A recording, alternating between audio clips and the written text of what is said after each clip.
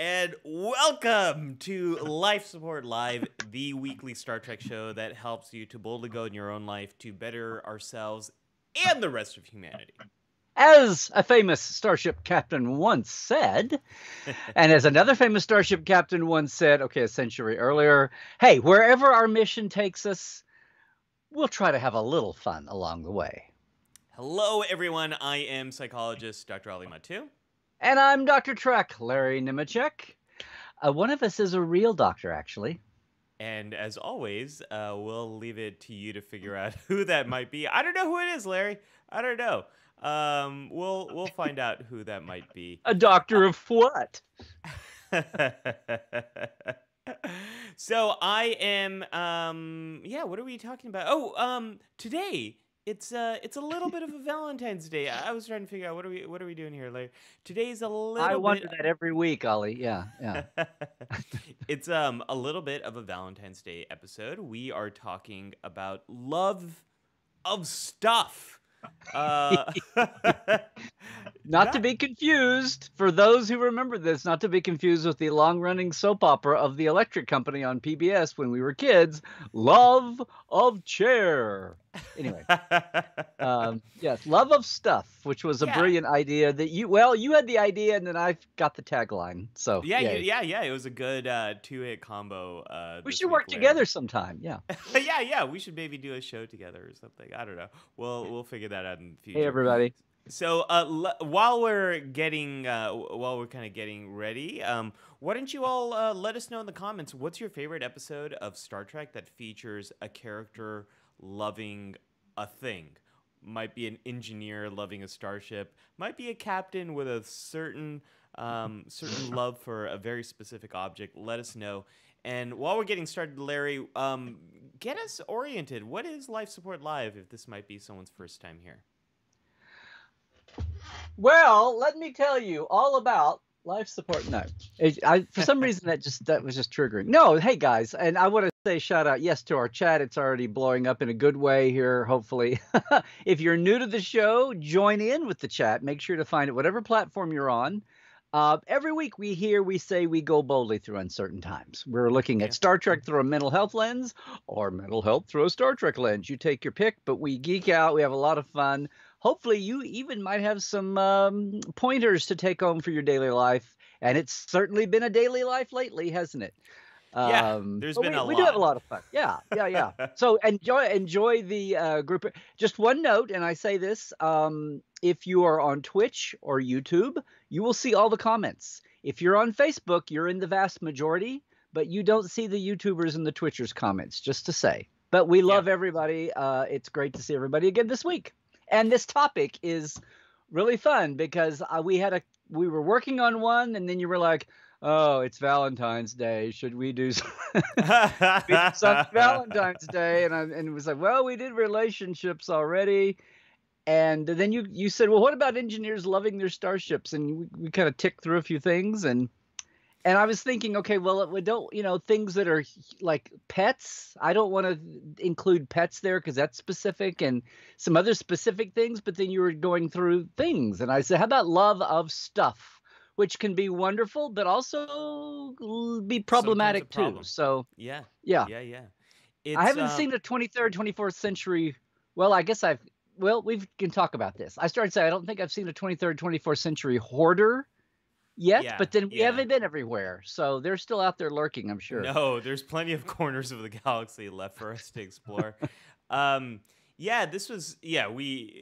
We've had another topic that has now been delayed for the second week in a row. Last week we had a special episode really honoring Christopher Plummer's life and looking at Star Trek: The Undiscovered Country. So that topic got delayed, and then this week we're delaying it again. Yeah. So yeah, it's we'll get to that topic. Probably not next week because we got a different thing planned. Yeah, we'll get to it eventually. But there's already a lot of great comments coming in. I'm collecting topics. They're starting to pile up. Pretty soon I won't be able to walk between the piles of all the topics that I'm collecting. It's a lot of stuff. It's a lot of stuff, Larry. Zahir says it's also Captain Zahir Day. Zahir, is it your birthday? If so, happy birthday, my friend. Happy birthday. Happy birthday. Lovely to have you here. February birthdays are great. Larry, I'm a big fan of February birthdays. Big fan of Nearly 1/12 of all people in the world have a February birthday, so yay. You're kidding. No, that's some new statistics just out. Yeah. Wow. Well, that's amazing. You would leap for joy over that one. Yes. Oh my gosh. Well, the examples are already coming in. Jared says fascination from Deep Space Nine. Larry, I'm drawing a blank on that. Help me out. Well, fascination is the betazoid disease and Loxana spreads it around. It's kind of like the DS9 version of the Naked Time, Naked Now. Oh. Third season. Right. It's not Bendai syndrome. That's Sorak's thing. I've gone blank here for a second. I could have just looked it up and admitted that I didn't realize it off the top of my head because somebody. Where's the connection to stuff? I don't. You'll have to ask who. Well, I've asked Jared. Jared, let us know. I have no idea what you're talking about. Glenn is also mentioning here, many Star Trek fans suffer from love of stuff, as in all our Star Trek related collectibles, costumes, t-shirts, hats, mugs. I'm going to talk about that, Glenn. We're going to get to that in the segment I do, Larry. I have a segment. It is called the Away Mission and the Counselor's Log. It's my fault. I didn't mention our... Yes, for all you new people and for all of you who have been here for 47 weeks in a row now, although we're only up to 44 shows. 44, folks. This is our 44th episode. Yeah, hoarding and stuff. I started to say something there and I totally forgot what it was. Anyway, we'll get to that.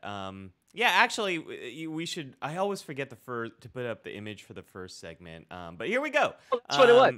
Yes, we're gonna talk about cases and missions in our mission briefing, and then Ali will have Counselor's Log, and then we'll have some away mission tips for you, and we'll have hailing frequencies, and I will have a K3 factor for you.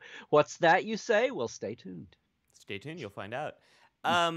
Melanie says the Naked Now, Data and Tasha. Is that a love of Data? We're talking about a love of stuff, everybody, not love of people. A love of stuff, which I guess you could stretch that if you're not going to include an android as a person. Yeah, but I thought we were past we do. That. Yeah, measure of a man. We're sort of past that. And then there's a little bit of a debate going on around pets. Pets are also not.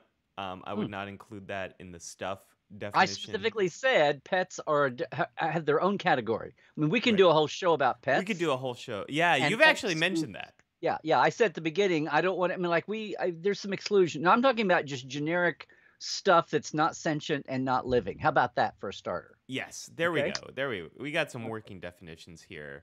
For purposes of this hour, this 90 minutes, right. Like Nathaniel has, he says the baseball, like there's only one. The one. Yeah.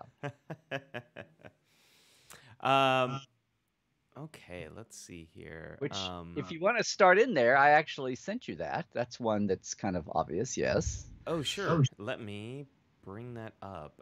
Which one, Larry? I was just looking at the comments. Cisco and the baseball.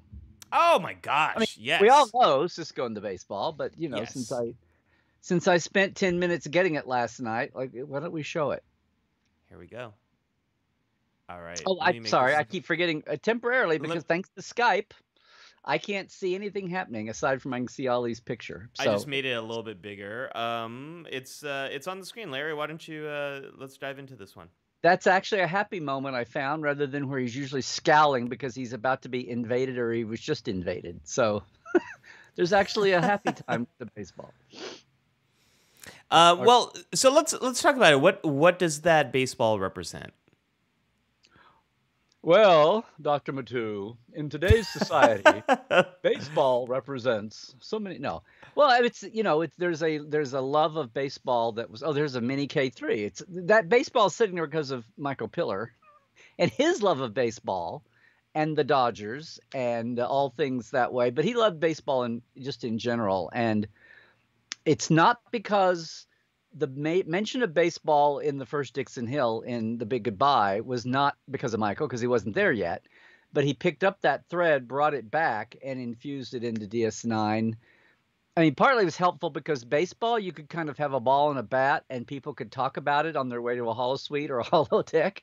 So you Yeah. could kind of, it was different than Parisi Squares, which was, something created for Star Trek. But the more they talked about Parisi Squares being a team or a team of at least 2 people, like we saw, or 4 people, like we saw once.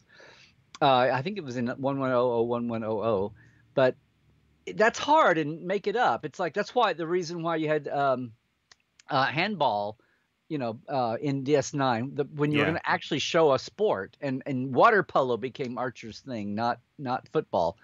Right. It's just more compact and easier to produce or even show on a screen. But baseball is so. Plus, Michael can introduce the thing of it being like almost extinct, and so here's the Cisco's on a mission to keep it alive, and oh my God, Cassidy Yates wants to keep it alive too, and oh, it's love at first sight. So yeah, so that's why baseball, but it became even more than that for Cisco. That baseball on his desk was a symbol of the Federation of Starfleet. Whenever somebody was threatening, when Ducat picks it up and he's getting the evil eye, or when they abandon the station and Wei-Yun is talking about, oh look, Cisco left the ball behind, and they're like, it's a sign. It means he's coming back. He's coming back. Yeah, so, that baseball takes on all kinds of symbolism, and then sometimes it's just a metaphor. They pick it up, like in this scene. I don't remember the moment, but they're having fun with it. But it was like Livingston in the fish tank, or the Shakespeare book for Picard. It was, which are other things people have a love of, but it's a whole topic of what do people that have the ability to in Star Trek, when they have an office, a ready room or whatever, it's like, what do they put in their office? It's like set decorators are busy trying to show character. That's, in scriptwriters. But in a character's mind, it's like, what am I going to display of myself in my public place?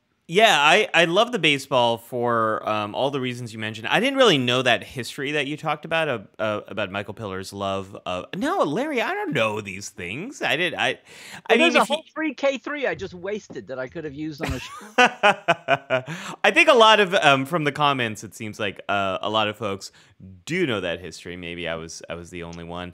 You just have to be patient with Ollie, everybody.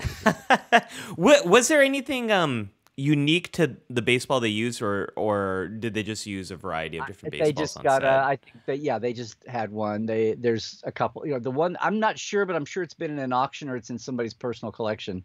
The baseball that they autographed and used for the promos in Take Me Out to the Holosuite. Yeah. There's where they show it and it's all autographed.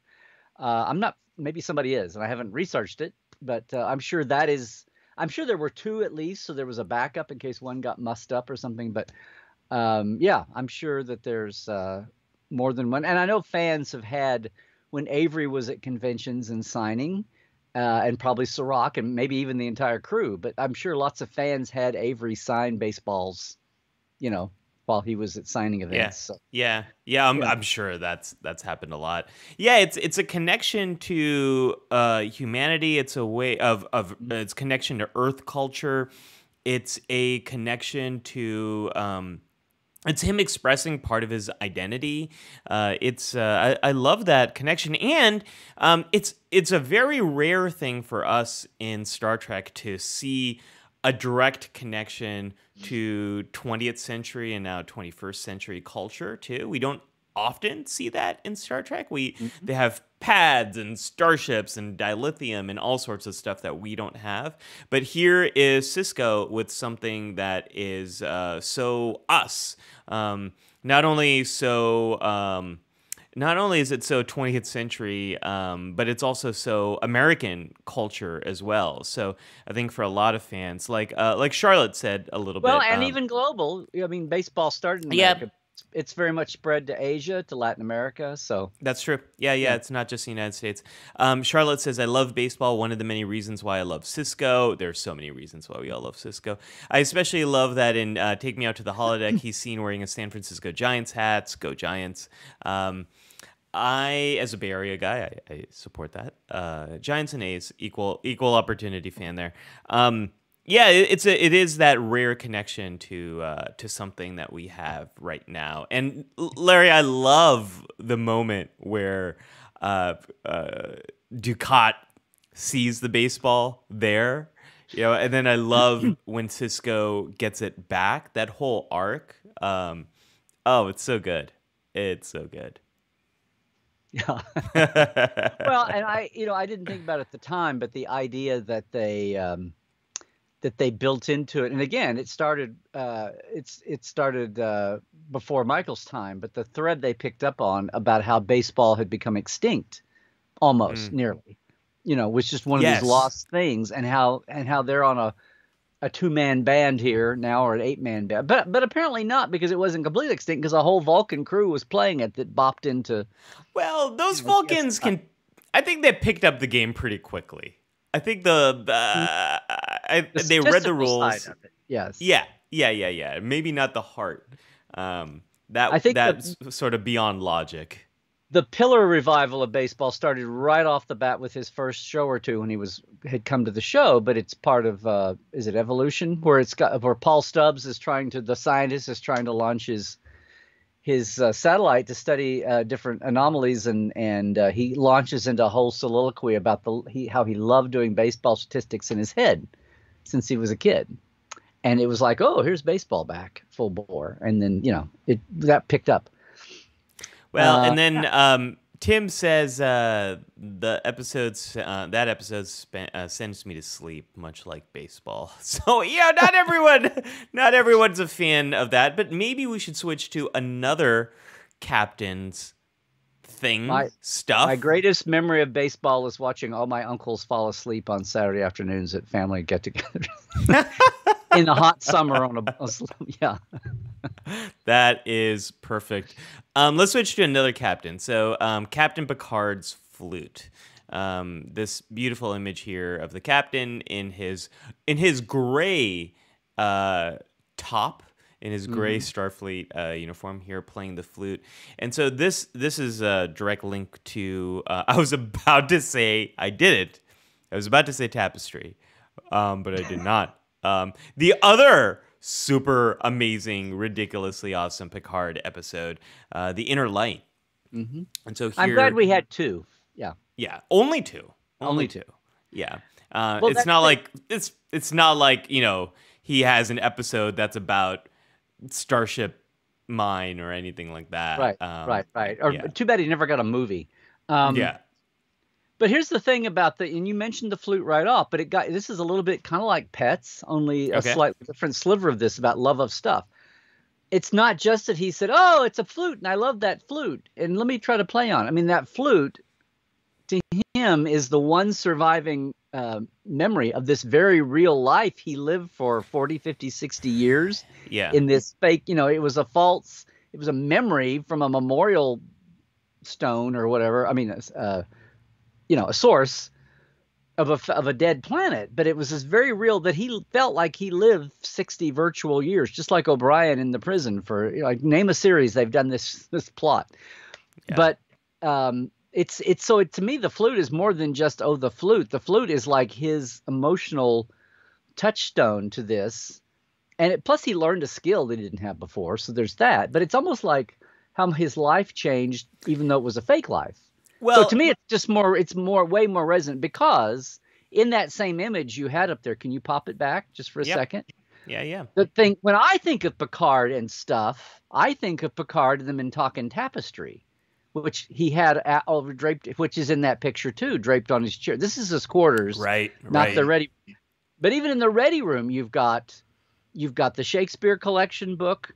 You've got later on, you've got the Kurlan Nascos after Dr. Galen gives it to him, and yeah, he salvages it apparently from the wreck of the D. I mean, Picard, once you get to it, is one of those, like I said before, he's got the RHIP, the rank has his privilege of being able to put things on display in his ready room. But even in his quarters where we are here, that's where the tapestry is. And he's got some things in his quarters that are even more maybe personal than just, oh, here's some professional things on display. But anyway, it's another chance to show love of stuff, but the love can come from vastly different places, I'm saying. Yeah, and it's if we look at the flute, it's not just his only connection to this life that he lived, but I always assumed that flute belonged to someone, and potentially the scientist that that his experience might have been based on. Yeah, he lived out this whole experience in a blink of an eye, basically. Well, it was more than a blink of an eye. He was out for a few minutes. Yeah. 47 blinks. Yeah, 47. I always assumed the life that he lived was based on someone, or an amalgamation of people, or whoever programmed that probe to go out, put that flute, like that flute belonged to someone in that civilization, and now it's gone. So it's also Picard's not only the only connection he has to that whole experience, but it's one of the last remaining connections to those people. And in that sense, Larry, it's priceless. It's a completely irreplaceable, priceless object. And something that I never dawned on me until this second is it's all mental. It's all virtual in his mind, his whole experience there. The fact that he's sitting there playing that in real life means he went down, and he in his mind, he lived with that for decades, right? Yeah, yeah. But when he's revived and he's had the experience, he had to have gone to a replicator and come up with a pattern and had that designed. That flute that he's playing, he had to have gone and had it designed and programmed and had made, whole in his real existence, right? So the flute didn't come from the probe. How did he? Was it part of the probe? Now I'm blank. I've never thought about this until just now. Somebody may know. I mean, the probe was an orbital thing, and then it gave him connected to him via a beam, an energy connection, a link. I mean, how did you basically get the flute? Kyra says the flute was in the probe. The flute was in the probe all along, folks. Scott thank you, Kyra. I haven't. I appreciate this show more for the fact that the whole world loves it. To me, The Inner Light is very intellectual. I'm just going to say that. If you ask me to name my intellectual Next Generation episode, what? If you ask me to name my top 5, I mean, the idea that Inner Light became this huge episode for people, I was like, okay, fine, that's good. You go do that. So anyway, but I totally respect that. And it won a Hugo and blah, blah, blah. I get it. I'm just going to say that because I'm honest. So no, I have not sat and watched The Inner Light 4,700 different times. Okay. Well, Larry, it is literally intellectual. Like none of that happens. It all is sort of in his mind. What's the action of Inner Light? Well, they meet a probe. It connects with Picard. He collapses, and then after a little while, he gets up and goes on. Oh, okay. They get real worried, but it turns out he's okay. Tate says it's too cerebral, this episode. Quick, recast that captain and get his initial wrong on the new show. Okay. We've got someone mentioned his belongings in Star Trek Enterprise as well. I think we've got a image of that. No, that we have a different image from Star Trek Picard, but we see Picard in is it the first episode, the second episode, where he goes to Starfleet archives? He opens it up. He kept Larry. He kept the Captain Picard's Day banner. Yes. So cute. He kept that. I'm a bit of a role model. And he donated it. That's he not only kept it, but then they donated, or somebody else. Maybe Deanna, maybe Troy kept it for him, and then he goes here. But we see Picard is you could say, a little sentimental in this way, that he does have these aspects of his journey as a Starfleet officer, as you were mentioning, the tapestry that is on his chair, the flute, these different belongings he has. Picard is, he's often criticized as being so intellectual. He's also quite sentimental, as we can see from all of these objects. Yeah. I sort of said this as a joke, but I think it's worth discussing. Since we're in the realm of captains, let's talk about Janeway and her cup of joe. Specifically, they eventually you look up images of Janeway and she's drinking, dainty teacups and mugs and all kinds of things, but she actually in canon said that this stainless steel was her favorite. So, it's kind of become this specific mug in this image that she's holding is her favorite. It looks like a Yeti mug. Yeti's a brand that's kind of popular right now. Yeah, it looks a lot like that. That used to be my mug of choice. Now it's this one, Command Yellow from TOS. This is coffee is stuff. Yeah. Mug is stuff. I'm saying coffee is one thing, but but that mug, even when you're talking Janeway, so yeah, it is. So we got a couple of layers there. So not only do people sometimes have a favorite mug, but they might also have a very strong relationship with coffee or tea.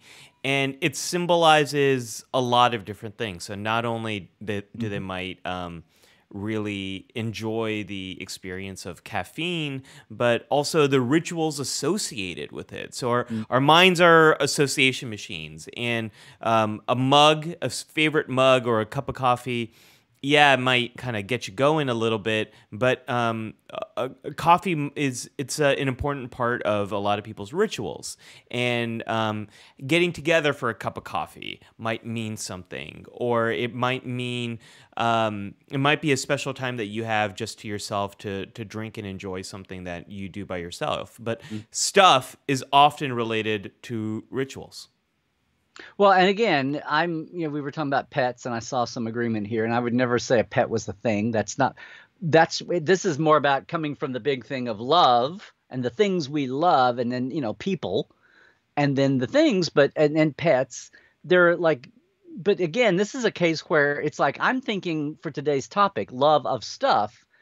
People love coffee. They have favorite foods. They have favorite music. They have favorite genres of entertainment, whatever. But to me, I'm talking about the physical things that we keep around us, that we collect, that are specific. We might be a stamp collector, but we have a favorite stamp. I don't know. We collect our Star Trek stuff, but we have our favorite Star Trek stuff thing. Right. You know what I'm saying? So yeah, to me, today's topic is about things. So to me, it wasn't about Janeway and her coffee. It was about Janeway and her mug. It wasn't about Cisco and baseball. It was about Cisco and the ball. Yeah, and it's like not only known to Cisco, but people that came into his office knew about that ball. Alien invading powers knew about that ball. So that's where I'm thinking our topic really is. It's about particular things, not just broad categories. Well, and I mean, Janeway specifically talks about coffee in Voyager. The finest organic suspension ever devised. I beat the Borg with it, as Cairo just said. It's if we look at coffee and there's a lot of love for coffee and Ractaginos and tea in our comment section right now. But if we talk about coffee as food and as a substance that people eat, one of the things that we see throughout Star Trek is what food represents, and a certain type of food and cuisine and drinks, and it is then often a connection to culture, to your home when people are very far away from home, whether it's a good fresh supply of gach, or And what that might mean if you can eat live gach, to Klingons, it's a little bit of all right, you've got a little bit of honor, not too much, but you got a little bit more cred with me. Or for Janeway, it's not just that I think she was missing when they were running low on coffee. It's not just that she needed the substance, but it's also that connection to that normal routine and ritual that she's had her whole life. They've lost everything out there in the Delta Quadrant. You so need those little rituals that have always been a part of your life, as we all have experienced in 2020 and 2021. I hadn't thought. I just thought it was Janeway and her caffeine habit. So okay, I didn't think about the emotional side. Well, emotional, obviously, but yeah, no. If you've got Janeway and her caffeine coffee, you've got Picard and Earl Grey tea. You've got exactly. Yeah. Everybody on DS9 and Raktajino. You've got you mentioned Worf and Gok. What about Rom and Nog and the Ferengis and pre-chewed gree worms and all of that. All of that fun stuff. Yeah. Yeah. Beetle snuff. All of that kind of stuff. It's comforting to eat and drink the things that you love, and it's why astronauts on the space station do sometimes request to have some small quantities of their favorite stuff. It's a little connection to home when you don't have much else there to remind you of home. So there's a lot there. Tube grubs, as Cairo says. Tube grubs. Tube and grubs. Of course, gree worms were also a thing too. But yes, tube grubs got more mentions. Larry, we could do a whole episode on food. We haven't thought about that yet, but as Charlotte reminded, on Ferengi food, and I'm sure Libby would love that. Prune juice as well. Let's not forget about prune juice, the warrior's drink. But yeah, let's go into a different direction. You outlined a few different episodes here. Well, we've got some more to go down here, and again, I'm flying blind. So, but there was a guest star. Mm-hmm. I was almost done, and then I went, oh, that's right. There's a whole. We're not quite to the hoarding stage here, and I love everybody's comments here. Scott said, who you calling a hoarder? Because we're fans and we're collectors, and people have their collections, and some people have a bigger collection than other ones, and it's not about money. It's about stocking every corner of your life with Star Trek, I guess. But we had an episode that was not so much about the hoarding aspect, but just the collecting. I don't want to say the evils, the most toys with Kivas Vajo. Yes.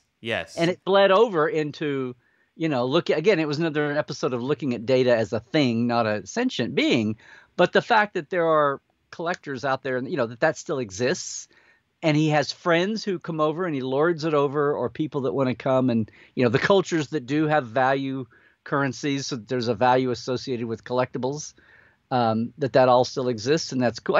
Jake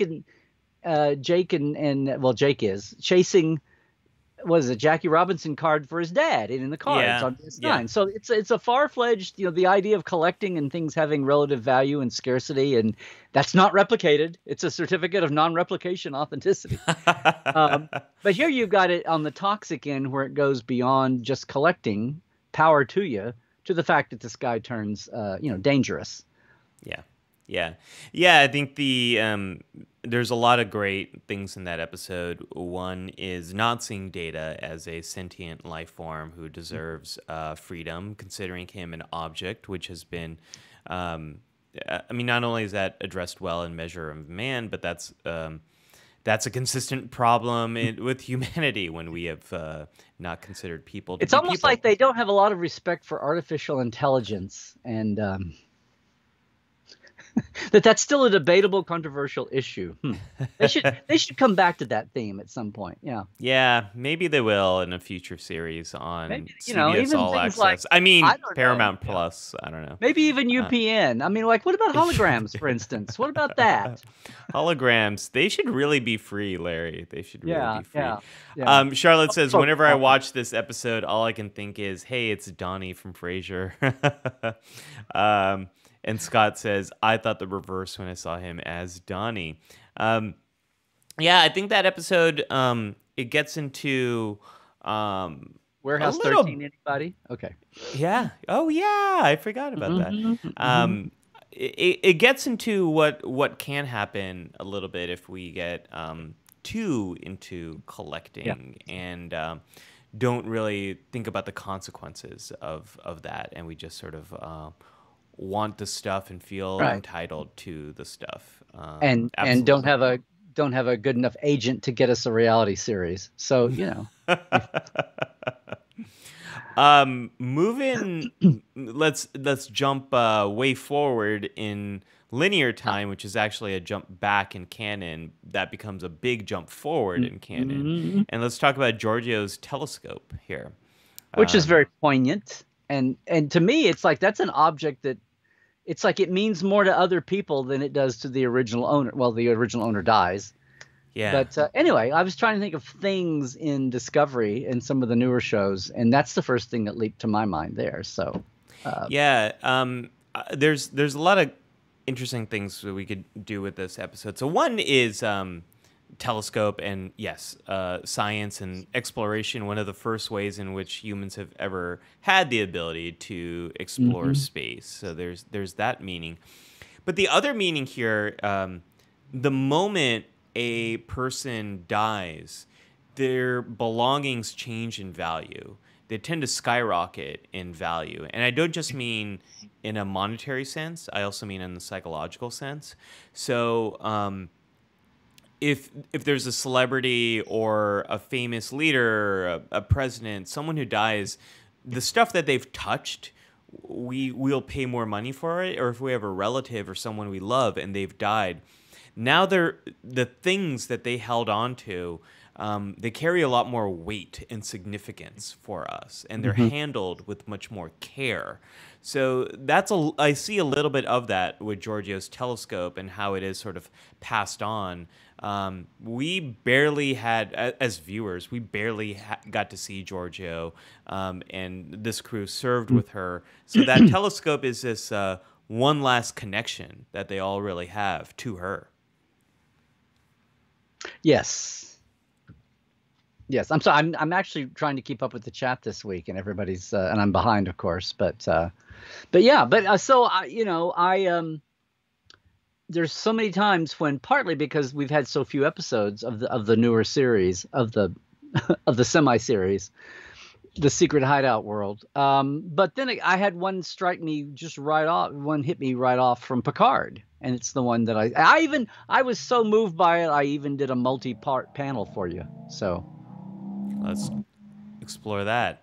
Let me bring this image up right here.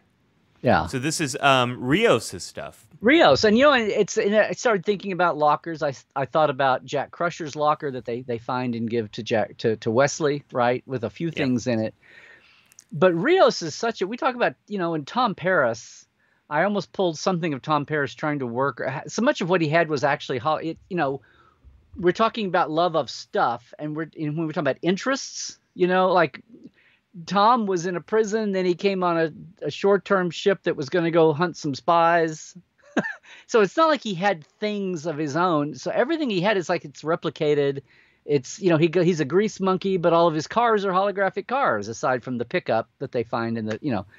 So it's not like we think about Paris having stuff, but he had interests. Well, here's a case where anytime we get into somebody's footlocker, or especially if they're not in Starfleet anymore, or they've passed, it's interesting. And in Picard, Rios, who has issues like everybody else in the show, goes and pulls out his locker. And so it's like, what is in this guy who's left Starfleet out of some trauma or tragedy? What did he decide to keep with him?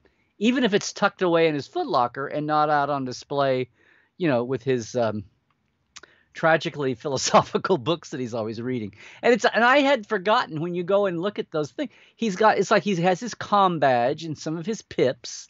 Okay. And he's got like a iridium patch that in the 23rd century held up your Monster Maroon uniform. That's that one, that circle there. It's like, what does he have one of those for? But he's got, when he opens his locker, it looks like it's vinyl, like 33 and a third vinyl long play albums. I guess they made Yeah, yet another. yeah, yeah. I I guess see Vinyl made yet another comeback.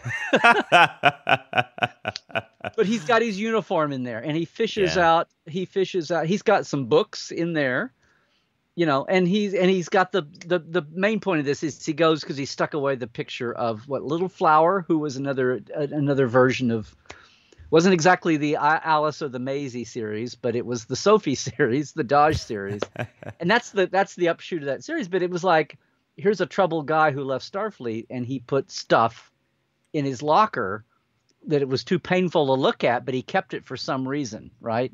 Yeah, That whole, yeah. I really came back to an appreciation of that whole sequence.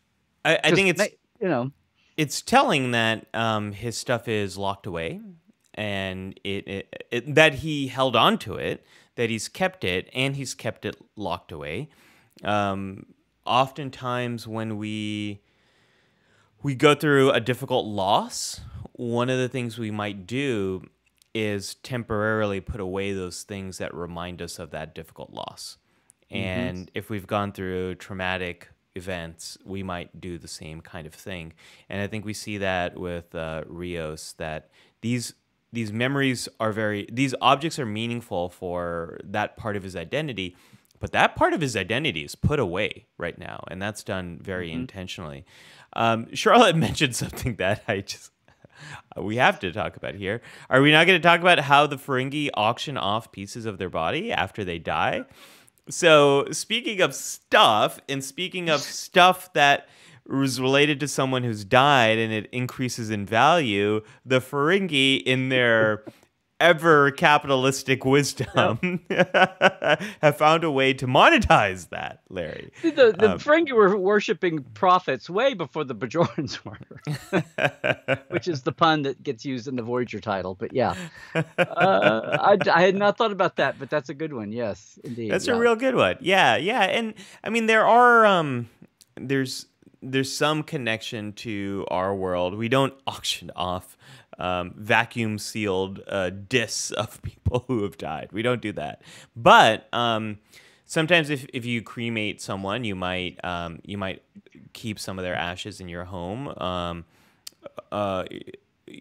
Also, the site of where someone has been buried or where their ashes were spread, that increases in kind of value and importance in your life. So we don't quite do what the Ferengi do, but we there's some connection to our real world life here. I just had, let's not do what the Ferengi do, or something just flashed through my mind. Like, okay, let's all do let's not. And I'm scrolling back through here, and one that I thought of, but I didn't know about getting back into it, because on the production side, on the practical side of things, and again, this is not a K3 that I did for today.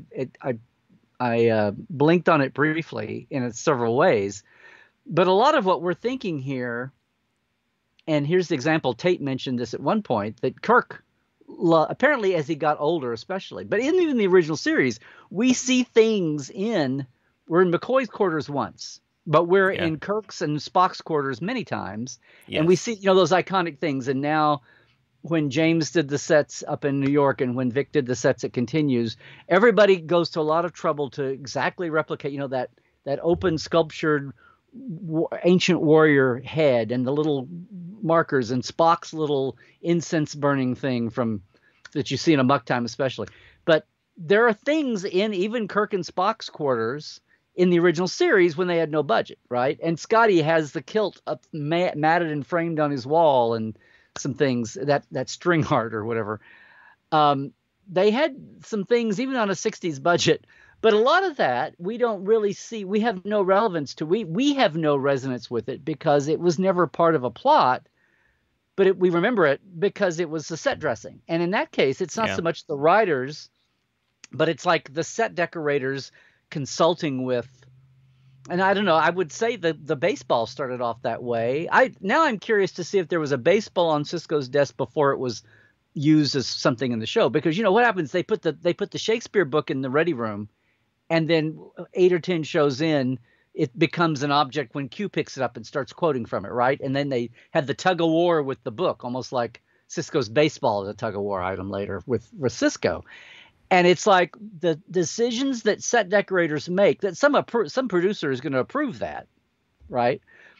There are a lot of things that we think of as key in somebody's like public place, like I said, like their office. And we see that a lot as a fan watching a show over and over.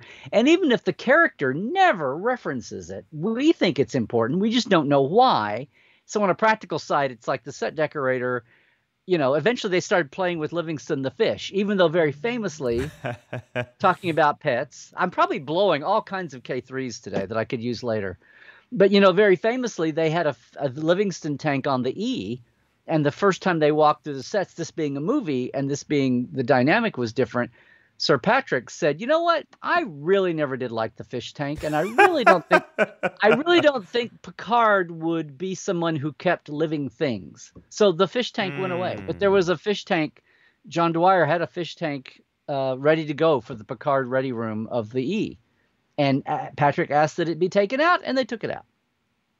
Picard wouldn't be someone who keeps living things. I don't think he would keep a fish, but he would keep a dog. I see that in character. Really? You want to go there? You want to supposition that out that far? No. I kind of want to. Charlotte brought another great example here. That. So my point was. You got a point. Oh, okay. I actually got a point from what Tate said earlier. Was that as the movies got into it, and as people had budgets, we didn't really have an emotional connection to it except barely. And aside from one line in Wrath of Khan, was when McCoy said, get out of here before you're as old as your collection. But Kirk did have a lot of antiquities, a lot of nautical stuff. But even in Generations, his cabin, he's got batless on the wall. He's got a painting of the Enterprise. He's got all kinds of things hanging in wherever his quarters tend to be, whether it's his apartment in San Francisco earlier or his cabin that we get the flashback in Generation. So yeah, Kirk, especially as he got older, was a fan of antiquities and rustic things. And a lot of times they had to do the glasses McCoy gave him. McCoy gave him those. Right. Ended up in San Francisco in the past. Which were practical, don't forget. They were actually to his They were practical. Yeah, absolutely. Because he's allergic to what was that medication? Well, Retinax, but McCoy says, they say red knives or something bizarre, and it's bizarre. Anyway, so I did see that. But what I'm saying is, a lot of times we as fans associate things with characters, and we never heard them talk about them or discuss them because they were just like in a practical sense they were set dressing, but they were there. Yep. Especially the further back. Yeah. There's a great comment from Charlotte that I wanted to highlight. They use things as evidence when Data's sentience is on trial. The book Picard gave him, the awards he won as a Starfleet officer, the desktop holo of Tasha Yar. It's almost like we equate our relationship with things with their very sentience or worth. Charlotte, that's a really great point because he doesn't keep those for logical reasons. He keeps them very much for emotional reasons. And that's which was the point. Which was exactly the point, and I think that point really hits home, and it's such a sentience. I was going to say a human thing, but it's such a sentient thing to do that. So, I just see a comment here from Nathaniel. We were talking about Sisko's baseball. He says the baseball was lost. It was supposed to have been saved for Avery, but it was gone. According to ISB, I'm going to venture that it was not lost. I'm going to venture that as Larry pulls it out right now. I have a couple of things, but it's not. No, I'm just going to say that I think very few things were lost from Star Trek. If they disappeared, that's one thing. But yeah. Scott's asking about my different camera angle. Scott, the bridge is still there. Don't worry. The concept art is still there. I'm just trying out a little bit different setup this week. Larry, I wanted to mention you brought up Freeman's Ready Room as an example. Yes. Well, I said the thing we haven't got to it yet. I'm putting it up right now from Lower Decks. Not any spoilers here, so don't worry, folks.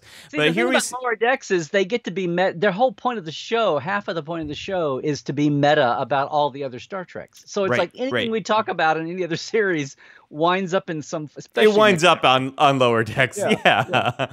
And so we see a bunch of stuff right there. We see the sextant. We see every captain seems to have a model I of love their how she ship. has like Pike's little weird hat that we saw in Yes. the whole excuse for everything in the JJ. Everybody wearing their little Nazi helmet hats or hats, and cadets and officers for their dress uniforms in the Kelvin verse.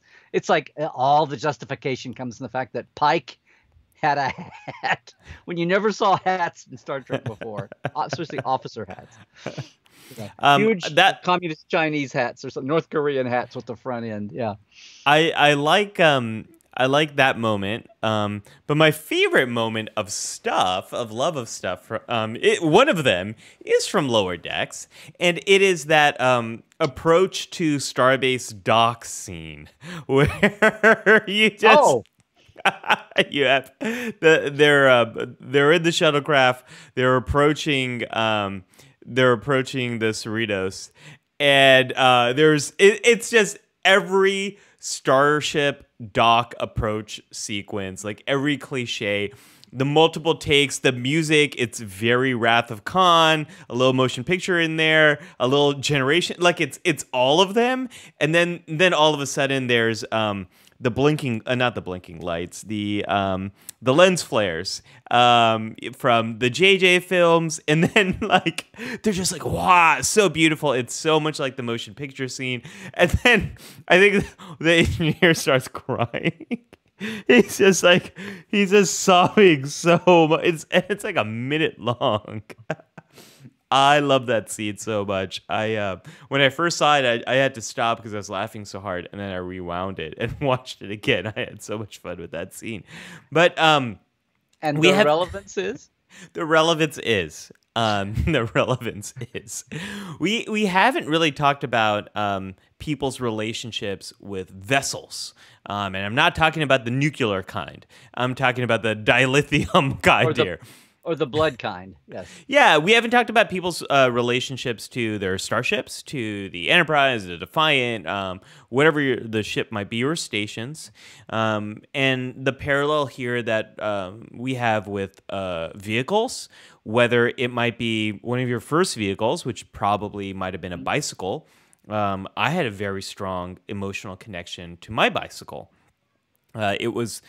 It represented independence for me, and joy and fun, and something I learned how to do myself. And I fell down, but I got back up. I learned how to keep going. My bike represents that first bike. And anytime I get on a bike, it brings back some of those feelings of just the joys of going fast. But for a lot of us, cars might represent this. I know the very first car I had when I was a teenager, it was a piece of crap, but it still represented independence for me. Other vehicles, if people own other vehicles, in Star Trek, home. A lot of people name their vehicles, right? A lot of people name their vehicles. Yeah, absolutely.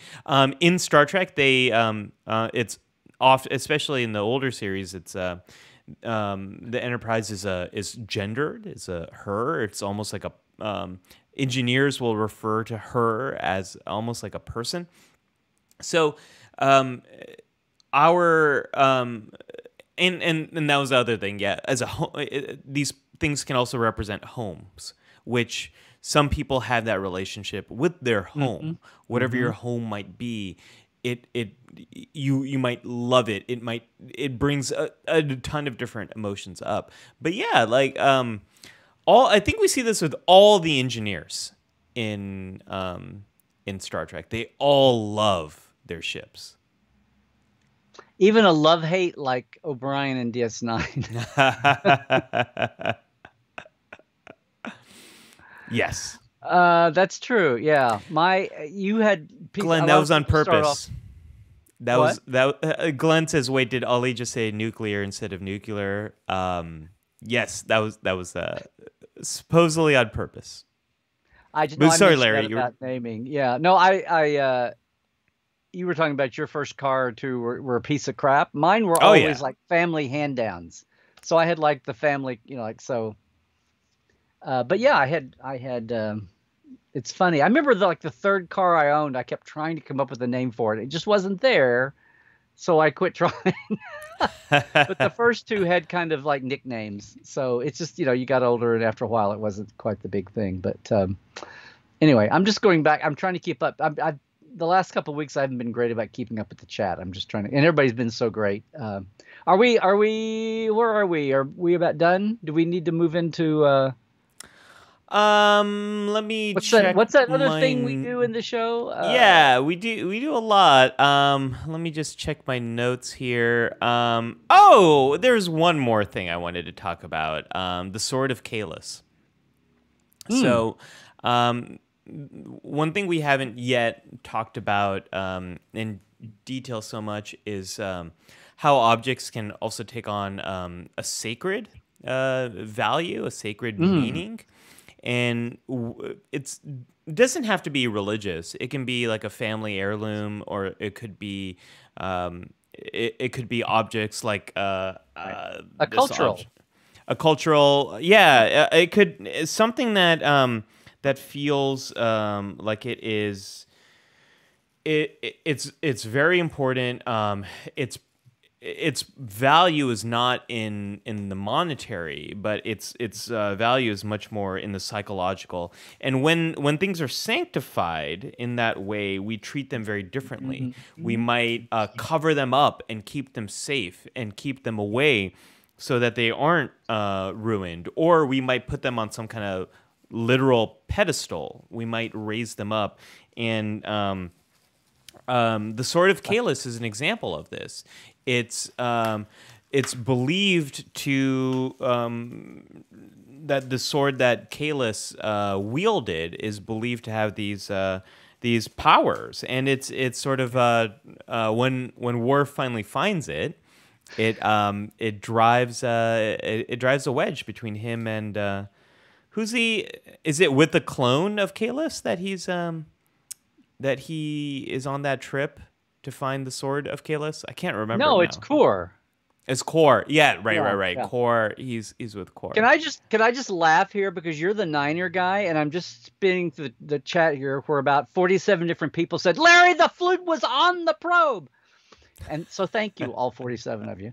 But the fact that you didn't remember that it was Core that did not. No, Kalis had Batless. But they only Kalis was only in, Kevin Sullivan was only in one show because they didn't like the casting. So yes, it was that's why we never saw Kalis again as a living person, in holographic or cloned or otherwise. But yeah, it was Core. Yeah, that makes sense. Because only Core can go, his eyes can light up. So I think that's a prerequisite to play Klingon in the motion picture on. You have to be able to do the eyes. I mean, I wanted to bring up vegetable. Yes. Yeah, the closest to you have a ton of these in your space, Larry. The closest I have to a sacred Star Trek object is this thing right here. I don't know if my camera. Oh man, my camera. Is that a film clip? Oh, you got a film clip. It is. Yeah. Yeah. Because it's see through. It's so my camera is not liking. Yeah.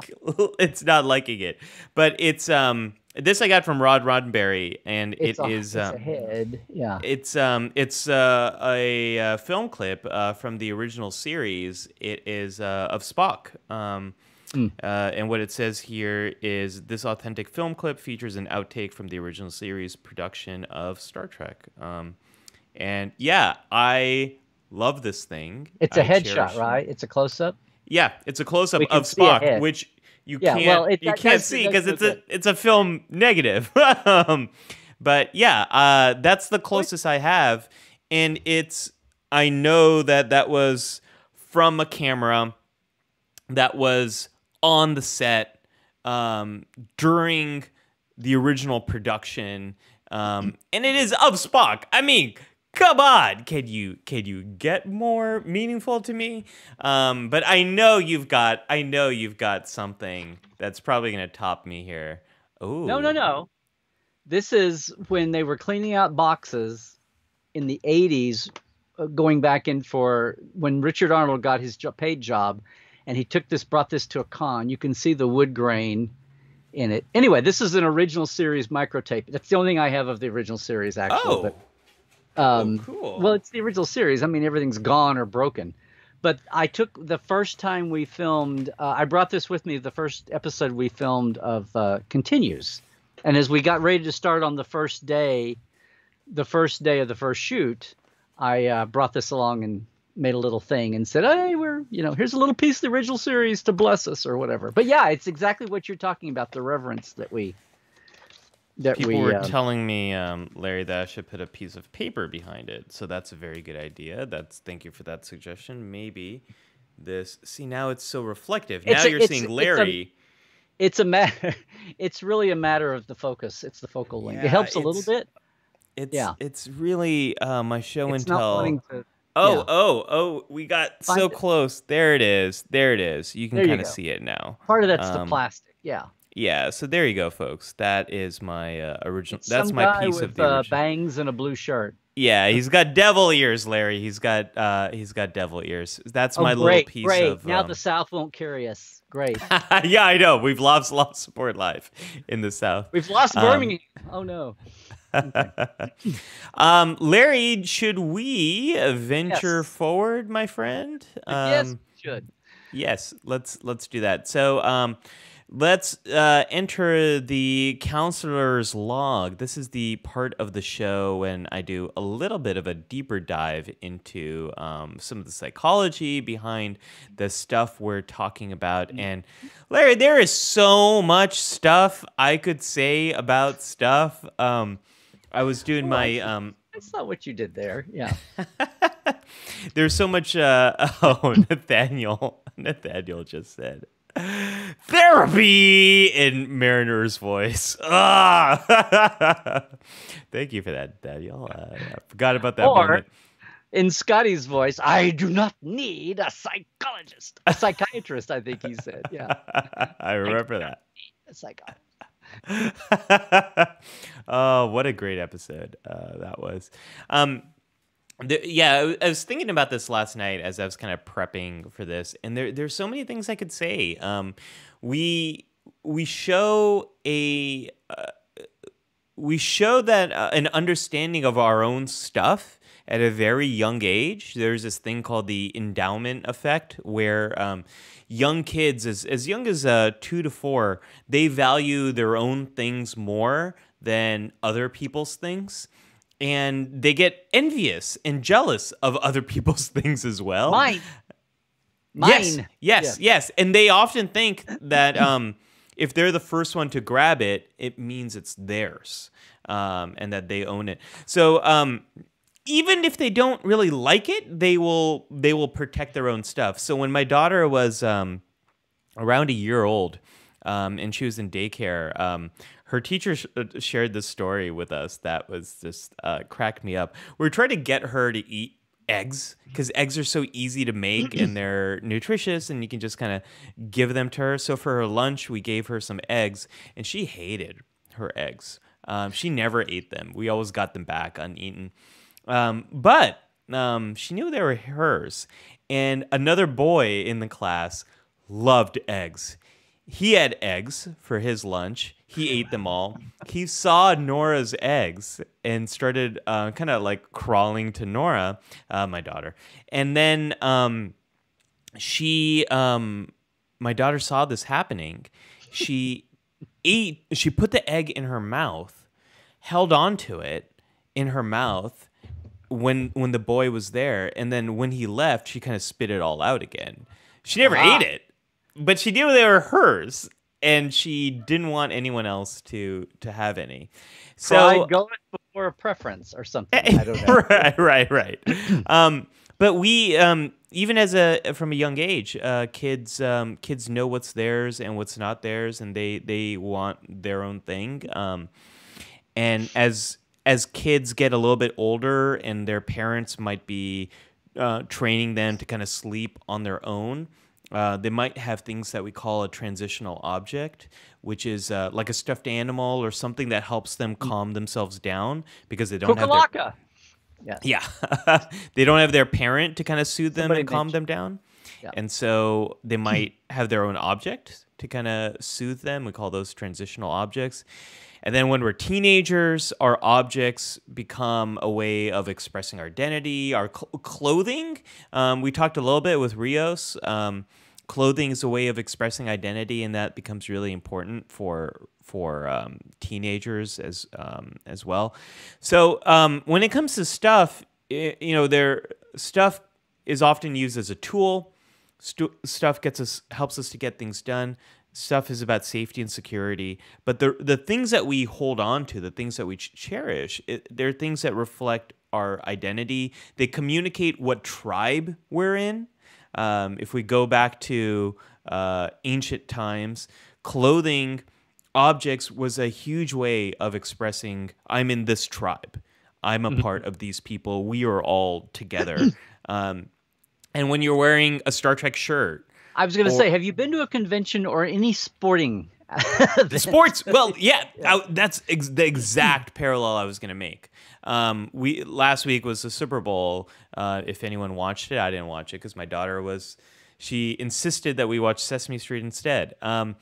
But sports. Oh, and the impeachment. It's really funny watching all those senators wearing red or blue T-shirts. It's really funny. Yes, there's that too. We're not quite there yet, but yeah. But yeah, it's a way of expressing what tribe you're in, what you support, your ideals, all of that sort of stuff. So there's a lot of communication that happens with stuff. And then the other thing that happens here, I think you were talking this about with the captains, especially with Picard, is stuff is not only about expressing identity, but it's also about holding on to memories. Mm-hmm. So we find this as people get older, they tend to have more things from different parts of their lives. And people in the later states of their life will talk about, I walk through my home and I'm reminded of all of these things from my life. And stuff is a way of reminding us of these important moments in our life, which we've seen with all the captains. That's exactly what people do. It is nostalgia in the way that nostalgia was meant to remind us of important relationships and important moments in our life. And as people get older, they still have a fondness for the brands and the things from their childhood. They still try to find those old brands, and it can be a big problem when they don't have access to those old brands that they might be used to. You mentioned hoarding a little bit earlier, Larry, so I just wanted to say... as an extreme, yeah, an unhealthy As an extreme, yeah. So what happens with hoarding, hoarding is what we call a part of the OC spectrum of mental health problems, OC spectrum referring to obsessive compulsive related problems. The thing with hoarding is you'll see this with people whose home gets filled up with a lot of stuff to the point where it's really unsafe. People not only acquire more, they have a hard time getting rid of things. And the reason for that is they have a very strong emotional attachment to things, and they have a hard time letting these things go. Feels almost like they will lose every single memory associated with it. There's it's a little they have a lot of difficulty in letting go of the thing because it's this massive fear that there's gonna be a great loss associated with it. With little paper clippings and small objects. We're not talking about precious, important objects. We're talking about everyday things, like often things that a lot of people would consider trash and garbage. So we think it's a very biologically based problem, and it's a problem in the frontal lobe and amygdala, the connection between the more logical and the more emotional part of your brain. But yeah, it's a serious condition, and it can lead to a lot of injury because of how big your home gets, how full it gets, and it leads to a lot of problems in relationships. So that's on the extreme side of things. But this is the stuff of stuff, and I'll talk a little bit more about collecting and all of that as we get to the away mission. But yeah, that is stuff. We have talked about stuff. Well, And I'm catching up in the chat here. Here's a couple more. Heidi is saying, how about Saru keeping the flowers? I've gone yeah, blank on their name, from his home flowers from Kaminar, yeah, yeah. growing in his. That's organic, but still. Talking about the emotion. You know what? And something else. The whole thing about Ready Room, and it's another RHIP. People have things in their quarters, but captains have quarters, and they can be personal there too. But the Ready Room is like a rare chance for an office that ambassadors and dignitaries and troubled crew members. When you get a chance to go into a Ready Room of a captain, and it's big enough, it's pretentious enough, like the Galaxy classes and Picard's, you're presenting, it's like you made choices about what to put out. So if you walk into the office, you go, oh, and Picard is choosing to let people think he's a slice of a fossilized tree rock or something. No, I'm kidding. Or that fossilized shell, that crustacean, whatever it is, but that mollusk. Or the Shakespeare book, or the Kurlan Naskos, or the crystal ship model that was in his office for a while. But it's like, it's not just about you're keeping it for you. To some point, it's like, what are you presenting of yourself to the outside world? Yeah. Or Cisco, like Cisco had besides the baseball, don't forget, Cisco had, and Picard did too, Cisco had ship models, right? Yep. Archer had old Enterprise drawings. Yeah, doesn't oh no, speaking of ship models, I was thinking of early Next Generation. They hadn't quite, they assumed that the reason why we see a Constitution class ship in his quarters is they weren't yet sure what the Stargazer, what class would it be. They kind of made that assumption that it was a Constitution class ship, and then later when they actually built out the model for it, they changed what the model was in his Ready Room. But it was originally a Constitution class ship, wasn't it? Like this gold color. Well, it was yellowish. They built the one to have it be a Constitution class, Constellation class. Except they Constellation or which one did I say? You're thinking that there's a bit where they have Geordi say something about Constitution class, and then they redub it to say Constellation class. There's that too. I forgot. Yeah. I'm getting both crossed. How about Geordi's old captain sending him a sailing model of the namesake of their. I can remember the captain's name was Lambada, but I can't remember which one. The Victory? Was that what it was? That sounds right. Anyway, I'm totally. One comment I want to share before we get into the K3 factors from Rebecca. Rebecca says, I still have my doll from when I was a baby. I took her to college, and I need long trips away from home. She moved to the UK with me, and last time I was unexpectedly in the hospital overnight. Tim brought her to me to comfort me. I love that story, Rebecca, and I think we all have these items that have kind of been with us and provide us with comfort. And increasingly, those are becoming digital items as well. Especially digital ways of expressing your identity, digital stuff that we can collect, photos, like selfies are a big part of that. Selfies are a way of sharing you in this time and in this moment as a way of expressing part of your identity, but also holding on to the memory. So a lot of us have that stuff, and increasingly that stuff is becoming much more digital. Yeah, it's funny you said this, because I didn't think about this for years, but like the stuff that there are a lot of things that I gave when I left home. I had certain things that were at my and my dad had our house for ages, and until he died, and we were going through to clean it out, and stuff I knew was there, but it really is, now I'm thinking about it even more than this was 10, 11 years ago. Oops, almost 12 years ago now, but going through the house, the things that I just knew were there, that I had the comfort. Well, if I ever want to see this again or there, it's sitting there. Well, now it won't be. And I'm making hard decisions about what to keep and what not to. And some things by then we had, digital, whatever. And I was taking pictures. Some things like I can't keep everything, but I'm taking pictures of it. But it struck me, like all three of my two brothers, all of our teddy bears were stuck back. We didn't take them with us, because we're, all grown-ass men now or whatever. But it's like, well, I can't let my teddy bear be thrown away. So it's like, of all the things, whatever. Like, so now I have my teddy bear stuck back here only because we had to clean out my dad's house. And it seemed like sacrilege to, like, cutting down a tree or something. It's like, Right. I had to take my teddy bear. I'll show my grandkids that this was my, when they get old enough to appreciate. But it's weird how we, yeah, it struck me that that's kind of like it. In that moment, it was like, well, that's like going and just gratuitously cutting down a tree. It's like, I'm not going to throw away a teddy bear, mine or anybody Right. else's. Right. You Right, know? because it has that it's become this more priceless thing. It's not just this Yeah. thing you get Yeah. rid of. Yeah.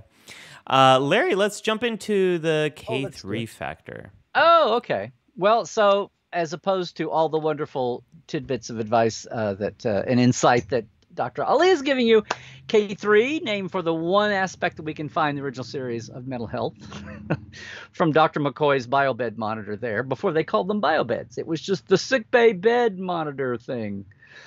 But this week's K3, where we do a deep dive, my expertise end is doing a deep dive into the behind the scenes part of Star Trek, but still with this theme today, love of stuff. So this is really a fun one because there are a lot of different ways I could go. In fact, when I started thinking about it, there was a lot of meta on some of these episodes and moments and set decorators and all of that I could have gone to. But what I went to instead was the creatives behind the show as people who have a love of stuff. And it struck me that there's a recurring theme here, and it may even be generational, because we're talking about people's offices and what they have with them to show visitors. But Right.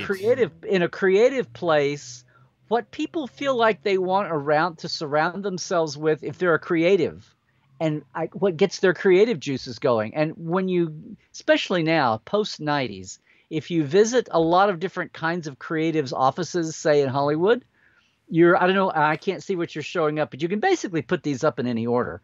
But just in the times when people I've interviewed over the years, I don't even know what the order is, but Putting like up Ryan Fuller. Yeah, so here's baby Brian Fuller, and you could see, and this was the 90s on Voyager. This is like his second year of his first professional job, but like you can see he's got the alien. I'm going on memory here. He's got the alien up there. He's got Picard Locutus. He's got something else down below. I forget, another franchise. There's a Stormtrooper. There's a Vader. Yeah.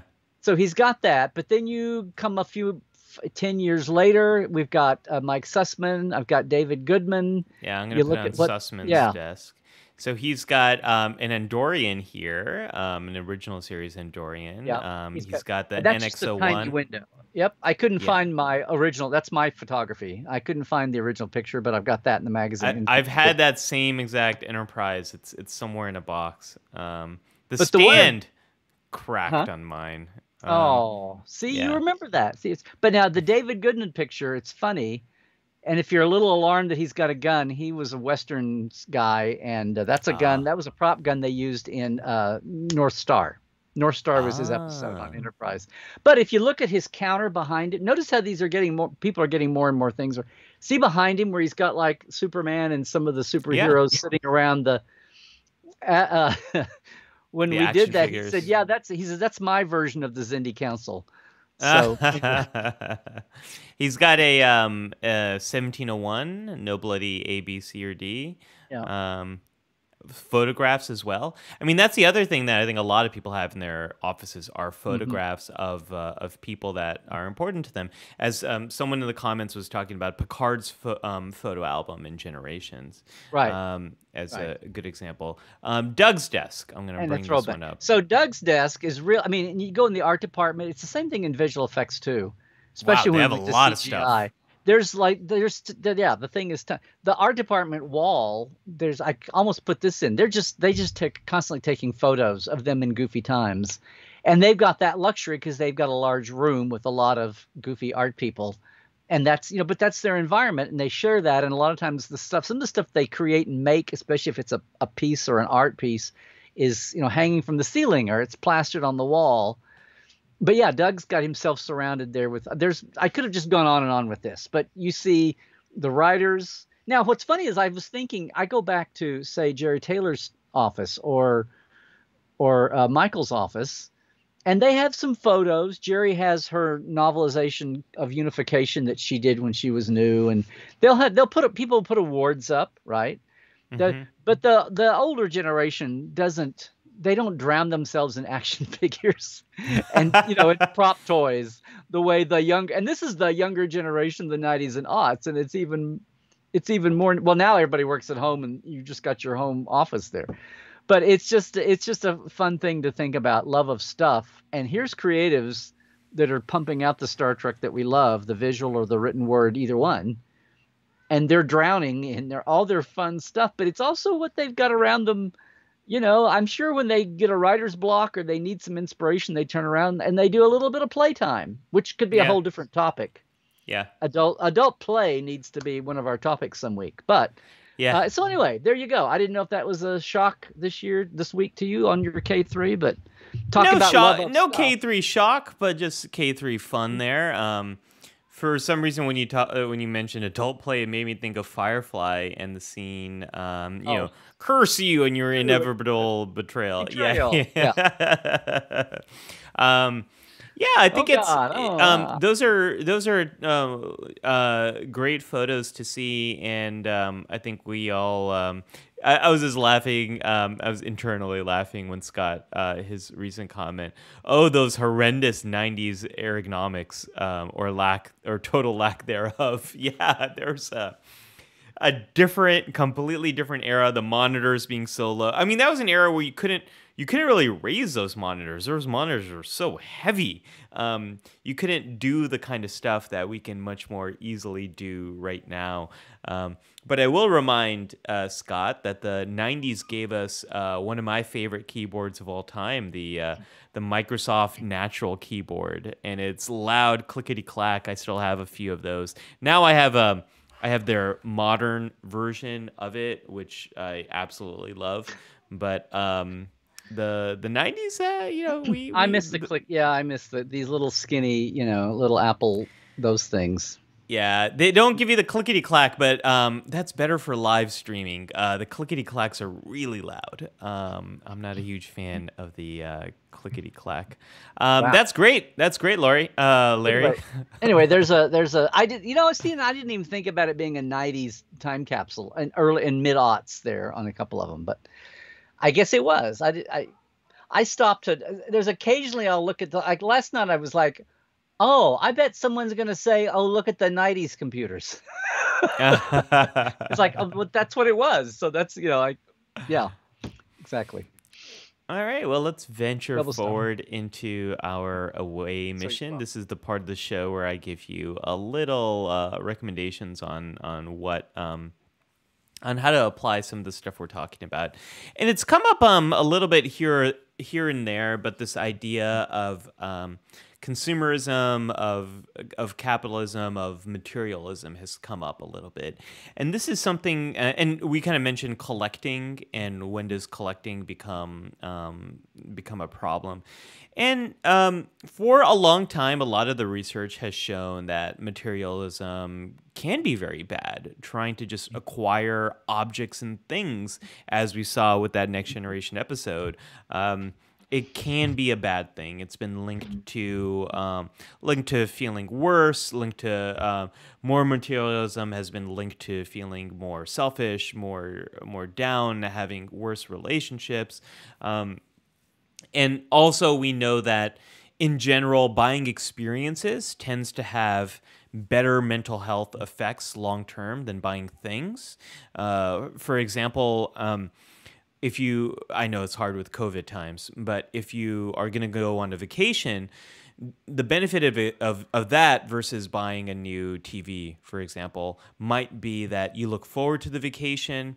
So you have the benefit for weeks. You go on vacation, you're in a new place, new situation, the experience is good. And then afterwards, you have all the memories to draw from. And when you're feeling down, you can be like, oh, wow, remember that time we went to Paris? It was so amazing. So for a long time, people have said, like, materialism bad, not so good. However, some of the more recent research that has shown is when you might be buying things for affiliation with a group or a tribe or people or a concept that means a lot to you, that can actually be really good. When you purchase something for belonging or a reward for yourself, that these can actually be really good things. So stuff is complicated. As Scott said, this should be my new trademark. I have so much stuff to say about all the stuff. Stuff is complicated. It's not all good or bad. And the TV example I gave before, usually when we buy things, we buy stuff, we habituate, we get used to them. You buy the new phone, you got your new computer. It's great for a few weeks, but then you kind of get used to it. Well, it depends on the object. It depends on the thing. And for some people, buying a new TV might bring you continuous joy, especially during COVID times when there's not much else we have there. And you might get used to having the TV, but there's new stuff that the TV can do for you. Same thing with the computer. So it's complicated. Materialism isn't all good. It isn't all bad. It's complicated stuff. However, what I do want to say, and getting close to an away mission here, I'm going to bring up another example from my daughter. Sometimes we can have too much stuff. So she, who just knocked on my door, shh, be quiet. I'm not here. She does. She hears me. So speak of the devil.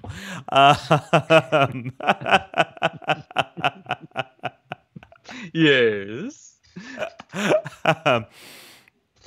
One thing I noticed, so she's a little over 3 now, but I noticed that there was a day where I looked around and I said, my living room is completely full of crap. It is all of her toys from when she was a newborn to now as a preschooler. They were all there. And with COVID times, my ability to clean it up, organize it, that had gone out the window. And I was noticing she was playing with the toys a lot less than she usually does. And this has been going on for a long time. And so I did a little bit of looking into this. This is the thing, like, yeah, sure, I'm a psychologist, but it's hard to apply this stuff to my own life.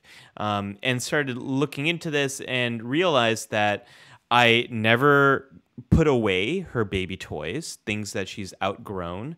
There's so many things and they're unorganized right now, so she can't find the stuff that she wants. And Larry, this is what did it for me. Right. She would ask me to find a certain toy, like, where's, I want that Play-Doh toy, that Play-Doh. I'm like, I don't know where it is. It's buried under all this stuff. And then I would spend hours trying to find it, and I can't find anything. So I did a big toy purge. I put away all of her baby things that she doesn't play with. I put away a bunch of her current toys, and I kept the ones that she most wants to play with. And I got these, I got this like $50 organizer thing so she can see all of them. So the moral of the story here is, when we don't see our belongings, they are kind of out of sight, out of mind. Yeah, and it's very easy for these things to accumulate. And the more stuff that's accumulated, it's very hard to find what you actually want. And so this becomes a very big emotional problem. As someone's, one thing I've noticed about you, Larry, whenever you're looking for something, you find it. I don't try. If I'm live, I'm not gonna go find something that I can't put my hands on. But it is annoying when that one time intent. Yeah, maybe there are a couple things that are in a box somewhere that I haven't. Yes, maybe I just see that you're only going for the stuff that you put another one over on you, didn't I? And our viewing audience. Okay. It's all an illusion, Larry. But yeah, when stuff's out of sight, out of mind, it's very hard to go through it. And when you do go through it, it's a very emotional process. Marie Kondo has become very famous for the whole idea of spark joy, like only keep things that spark joy. So, long story short, this is a very long story. What the hell is the away mission, Dr. Ali? Well, here it is. If you find yourself in this situation where there is too much stuff, there is too much clutter, it is a very emotional process, and it can be very hard to kind of go through it. So my big tip is going to be you need to get someone else involved, and to help you decide, like, is this something you keep? Mhm. Is this something you store? Or is this something you donate or throw away? And oftentimes, if you were able to do that yourself, you probably already would have done it, but it's too emotional. And so that's what happened with me and my daughter's toys, especially the baby stuff. It was too an emotional decision for me, but my wife was really good at this. So I collected a lot of her baby toys, and I said, "Is this a keeper? Is this something we want to cherish?" And my wife's like, "No, that was some random crappy toy. We got it from a birthday party. Like, get rid of it." And you need the help of other people to help you kind of go through this, because these things are too emotional for us, especially us Star Trek You're people. not going to throw away Nora's comic book collection, though.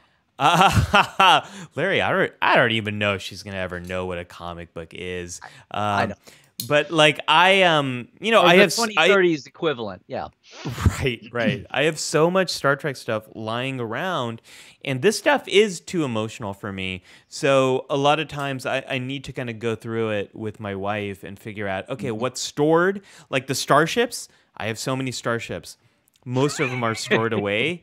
And I have, because otherwise it would just dominate this whole area.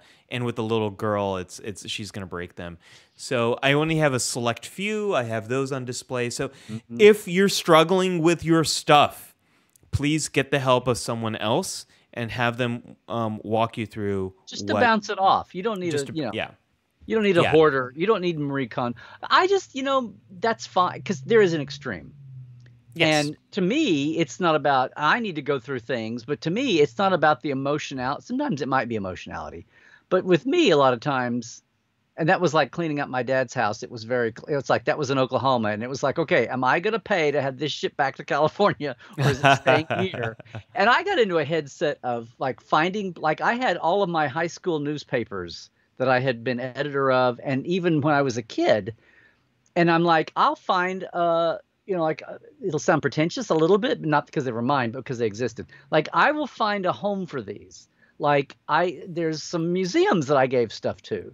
I gave some of my collection of flyers and program books from Oklahoma conventions to the new Oklahoma Pop Culture Museum. I mean, there's a Larry Nemecek collection box now at the new Oklahoma Pop Culture Museum, where I gave a ton of goods from fandom in the 70s and 80s and 90s that I gave, but I found a place for things.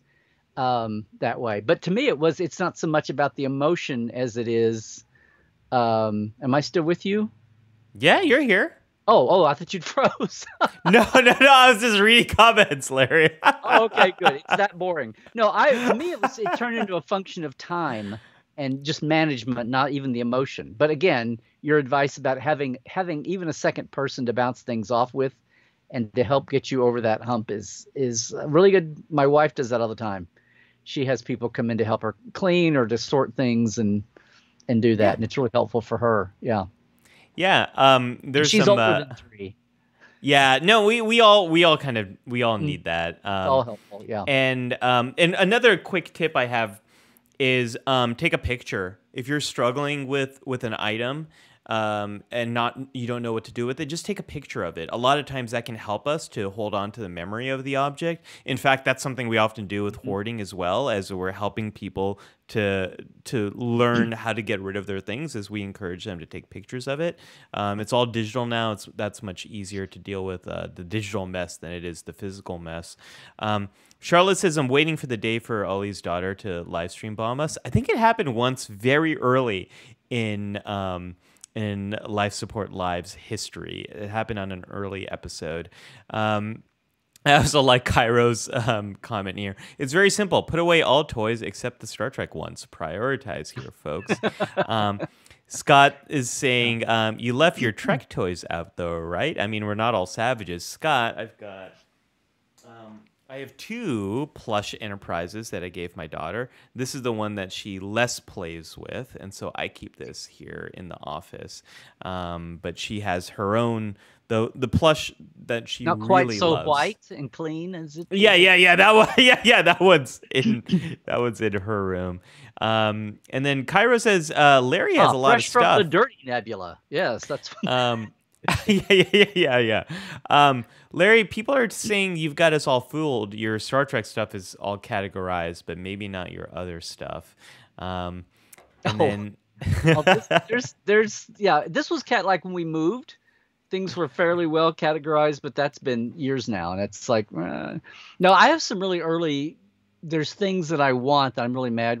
And also my studio slides and my own photography is. I hired someone 10 years ago before we moved to help me organize things, and I thought we had everything, and I keep finding boxes of slides. 35 millimeter transparencies.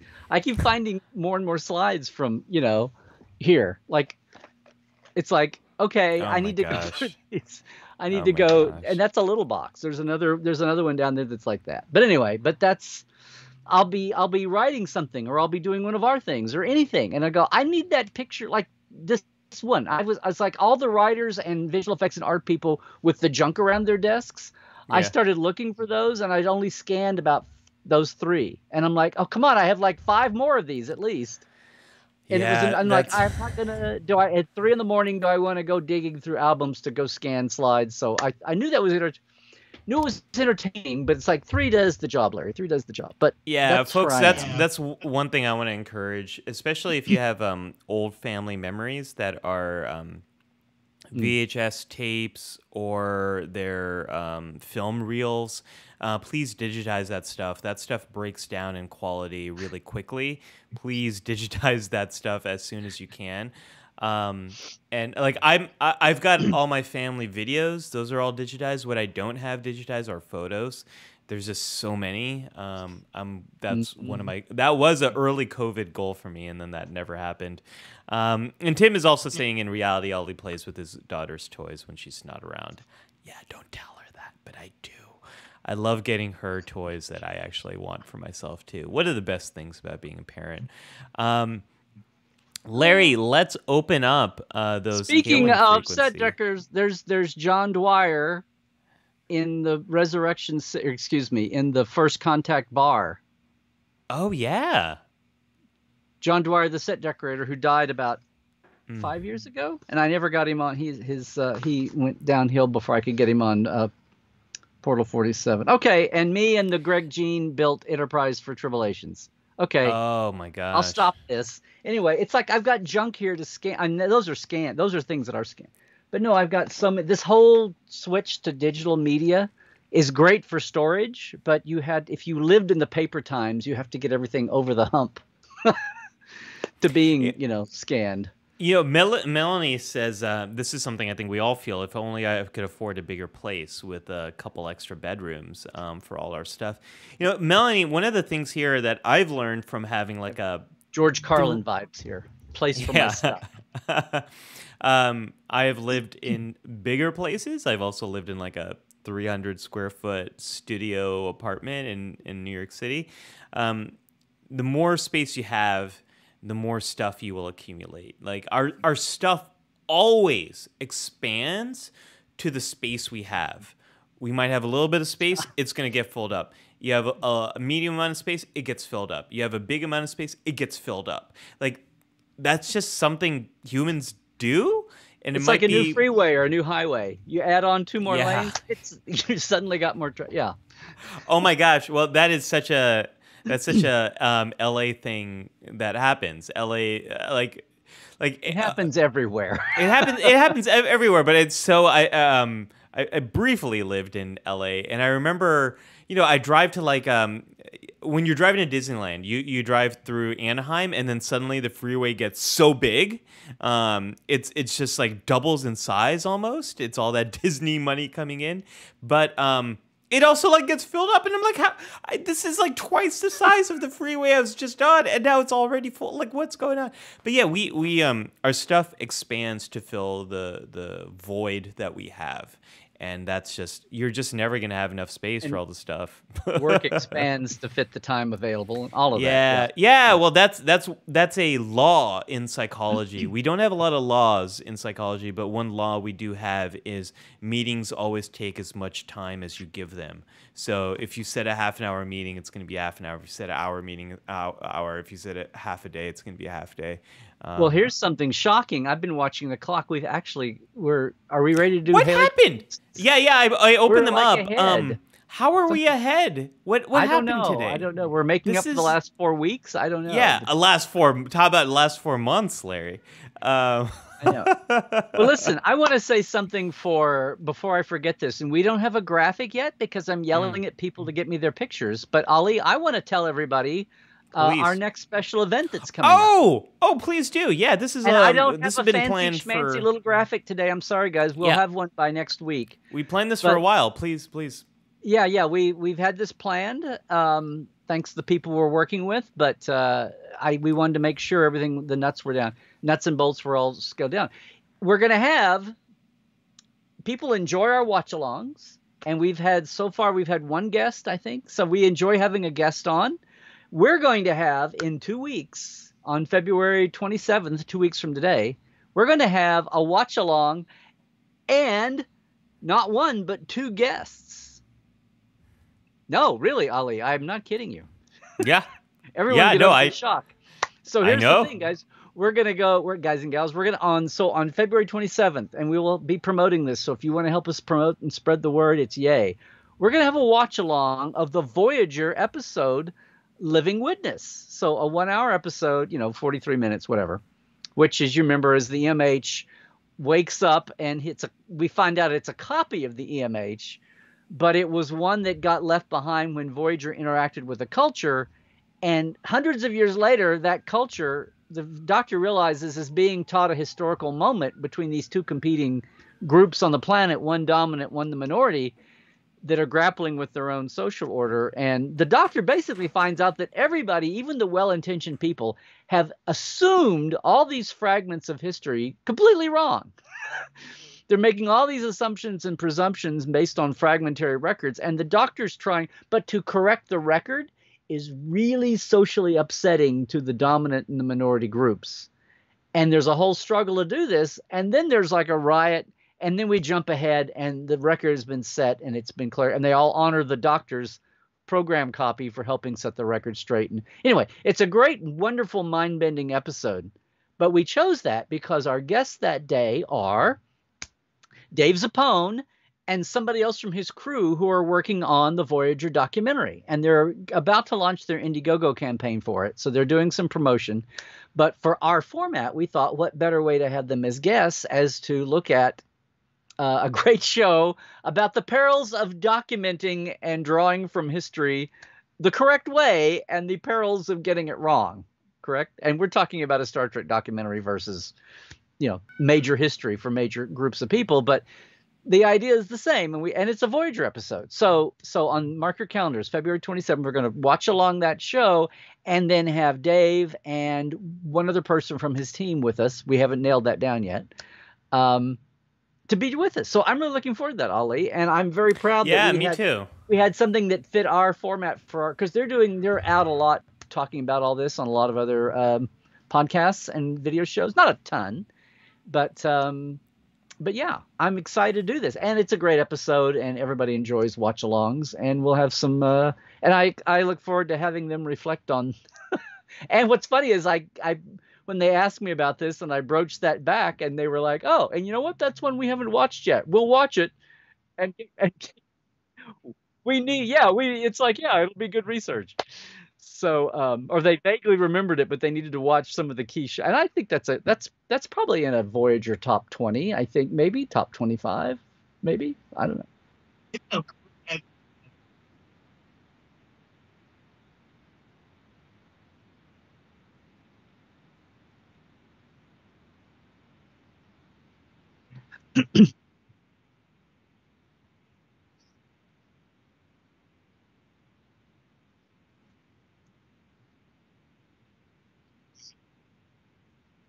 Mm-hmm.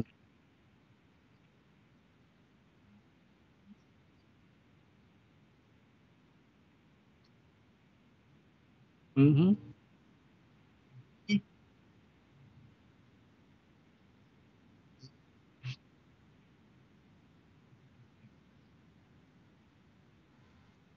Thank you, Jared, for telling me I have no sound. I apparently muted myself because my daughter was banging on the door, and then I forgot to unmute myself. Folks, Oh. all I was saying is I completely agree. I think this is going to be wonderful. It's going to be a ton of fun. It's history, it's psychology, it's Star Trek, it's a watch-along, it's a guest. So it's that's guests. in 2 weeks. Next week, we'll have just another boring, normal show like today. And then in 2 weeks, we'll have our next special. Yeah. Yeah, so stay tuned, folks. It's gonna be a lot of fun. Oh my gosh, Larry, what Speaking a of fun, day! this has been a fun day. I'm kidding. Yeah. I'm catching some things. So just a couple things here from the chat. I got Charlotte a while back, and I made some comment about Birmingham. She said, "Hey, now Birmingham is the blue dot in a red sea." So apologies there. I totally know about blue dots. Norman, Oklahoma. I totally know about blue dots in red seas. So I totally get that. We're talking about, everybody enjoyed my floppy disk, the microtape that I pulled out there. Tate said, didn't Nichelle still have her earpiece? The story is when they sat down for the motion picture first day of filming, nobody thought about that. And Nichelle was like, wait, where's my ear thing? And they were like, oh, we didn't think about that. And somebody ran over to storage at Paramount. It had only been 10 years. And they found her. The earpiece she's using in the motion picture is her 60s original series. It's like the one thing from the original series in the motion picture that's still that's in the motion picture. Oh, wow. So this was a question I was going to ask you, Larry, is are there, the questions a lot of the actors get is, did you keep anything from the set? Not just of Star Trek, but they get that. Every actor seems to get that question about productions they've been involved in. Are there any items from our principals that any prized possessions, any Starfleet uniforms, any comm badges, any tricorders, any hyper sprays? I mean, not specifically. I'm sure that they did. And what's the telling thing is the last 10, 15, 20 years, look how many auctions there have been when like one at a time items came out, especially when you see not so much a big auction. A lot of behind the scenes people will have things, and then, when they get in their 70s and 80s, they give either for space or they just think this is silly. I'll take the money and let some collector have it. But and the statute of limitations on anybody yelling at them, it's long gone. Right. But when you see, a lot of actors, they'll have a charity, say, or they'll have some nonprofit that they're working with. Maybe it's their own, and you'll see auction items come out for that. So no, occasionally you'll hear, and some of them, some young actors, when their show dies, maybe pay some bills in the next 5-10 years when they auction something and get that done. People forget about that. So yeah, nothing right offhand. Here's a funny thing. I remember it was the finale. Before Vegas was a thing, STLV, when the Grand Slam in Pasadena was the big creation convention, was the big Star Trek convention of the year, and there were like 5 or 6 of them before things moved to Vegas. Yeah. In 2000, well, probably more like 6 or 8. But anyway, when the Grand Slam in Pasadena was the big Apex convention, I remember. I love that. I love that convention. The year of the finale of the Next Gen finale of All Good Things in '94, Patrick. And it wasn't Sir Patrick then. Patrick had, not from Star Trek, but when he did Saturday Night Live and they did the Love Boat Star Trek crossover show, and they had the really crappy boat model with the nacelles stuck on, the decent nacelles. They had that they used in front of a blue screen. It was, with the star thing whirling by. He had that model from Saturday Night Live, that kludgy, goofy ship and nacelles model, and he auctioned it from stage for some charity, it may have been for Comedy Relief even still back then. Anyway, but that's the kind of thing that happens, and a lot of stars will just grab something, and then within the year they'll throw it into a charity, whatever, their own thing, and do that, which is cool too. So yeah. Somebody somewhere, some guy has that goofy, googie model. And that reminds me of, we didn't even talk about the big Star Trek auction, the Christie's auction that happened. Oh yeah, was that in the late 2000s? No, it was in '06. It was It was right in after '06. they'd cut off. There was not going to be any more Berman. It was right in the hoopla of the, oh, JJ's going to do all the new, shiny, bright, modern, big budget Star Trek before we.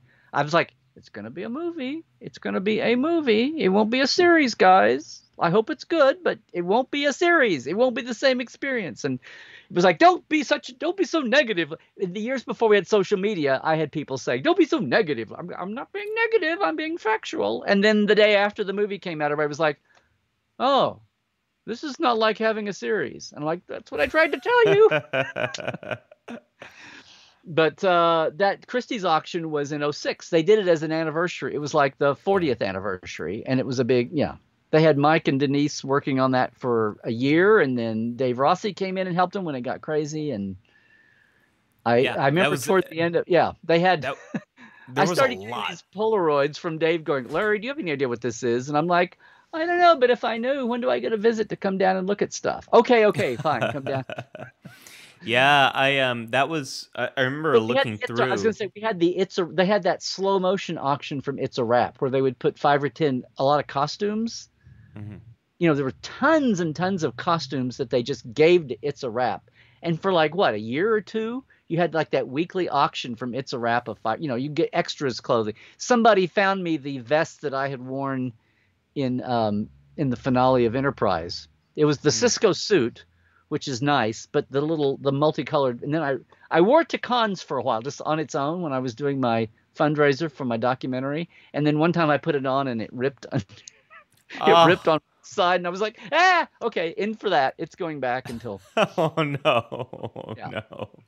But yeah, the auctions were kind of but that one big Christie's auction, even though there'd been little auctions along, like when Bob Justman or Herb Solo and people had put their, Matt Jeffries had put their things up.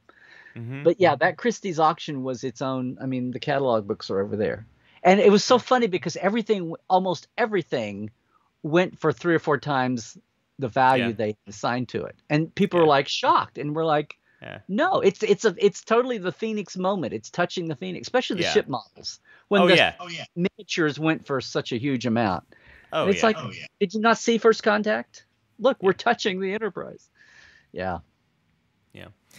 Jared is asking me to talk about Loop. So Loop is the mental health startup that that I'm the psychologist behind. So if you go to loop.co, LOOP.co, you can learn more about it. It's real-time support groups when you need them. And it's free. So we're really we're early in the process. Jared, the only reason I haven't talked about it much is because there's a lot of cool stuff we're developing. So it's very early in its product journey. But if you're interested, feel free to try it out. Let me know what you think. So loop.co for more on that. Larry, we're getting close to that time of day when I have to play what's called the sad music. So, Larry, where can people find more of your lovely work this week? Well, the lovely work is at LarryNemecek.com and at Larry Nemecek on Twitter, and wherever you're watching right now, that's the Facebook or that's the YouTube. But at Larry Nemecek on YouTube. Everybody, if you haven't yet, please go and subscribe on my YouTube channel. I'm just trying to get the up. And you know what? I noticed this, Ollie, this week. I don't know what's going to become of our Twitch channel that we created just for this show, but we're only there's a benchmark at 50 followers, and we're like up to just 5 or 6 away. So if anybody you know has a Twitch channel, I know it's been creeping up, so I forget to even talk about it. But just for kicks and grins, if you know somebody that has a Twitch channel, get them to subscribe to LS Host. I think Zahir's been on. He's been on Twitch today, and thank you for that. Thank everybody Zahir. who goes over and acts like there's people watching us on Twitch. Thank you, Cairo, and thank you, Chris. Melanie says loop.co, not com. We couldn't afford loop.com. It's a lot of money. We tried. It's a lot of loot. It's loop.com was a lot of money. Folks, I am at Ollie Mattu on social media. I'm also the Psych Show on YouTube. And you can follow my journey along at loop.co if you like to see more about the mental health how we're trying to give mental health away and kind of scale it up using technology. We've got a lot of good stuff coming up in the near future, folks. To stay in touch with us between now and next week, check out the Facebook group, facebook.com/group/life-support-live. The other thing we always want to make sure we do here is thank you to Scott. Thank you for Jared for moderating and making sure that this is a safe place for all of us. And thank you, Scott, for editing our episodes for the podcast version of this show. And thank you, Jared, for creating some of the images and cleaning up the thumbnails and doing everything you do. Thank you to everyone here in the community for making this such a positive part of our week, every week, for this whole pandemic and for however long this pandemic will go on for. Hashtag and Larry, for the duration. Yes. For the duration. Until next time, sir, live long and prosper, my friend. Yes, you too. Trek well, everybody.